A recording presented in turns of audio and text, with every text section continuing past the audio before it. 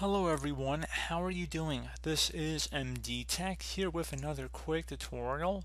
In today's tutorial, I'm going to show you guys how to resolve if the webcam is not showing up in Device Manager on your Windows computer.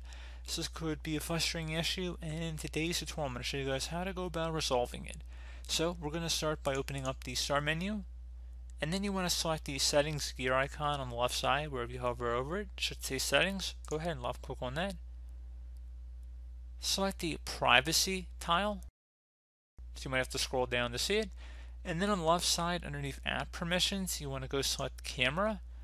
And if it says Allow apps to access your camera, and it's currently toggled to the off position, you want to go toggle to the on position. So just click inside the oval to turn it on.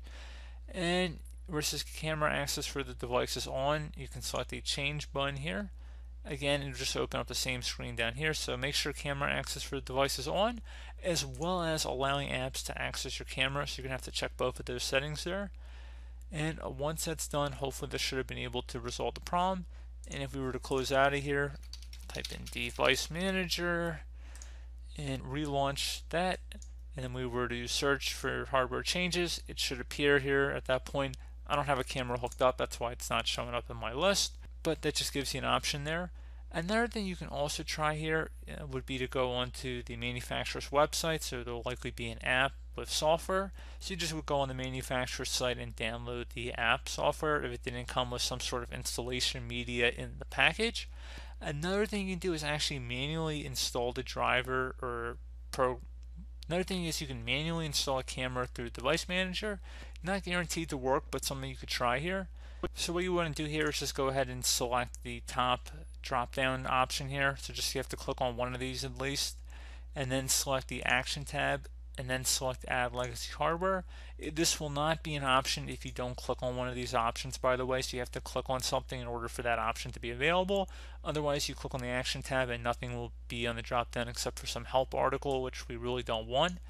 So anyway, welcome to the Add Hardware wizard. I'm going to go ahead and select Next here. We're going to select Install the hardware that I manually select from a list. Go ahead and select Next. Select Cameras, and then select Next again. Now at this point, you would go ahead and if you had a disk or some kind of external media, you would type it in here, and you direct the installer files to this prompt here. And you would just go ahead and select Next. But again, we don't have that in our case, but that's just kind of giving you guys another potential workaround there. So again, you really probably need to go online and look up their driver software in order to have manufacturer compatibility. So just giving you guys another option there to explore. So hopefully one of the methods I went through in today's tutorial should be able to resolve your problem. And as always, thank you for watching, and I do look forward to catching you all in the next tutorial. Goodbye.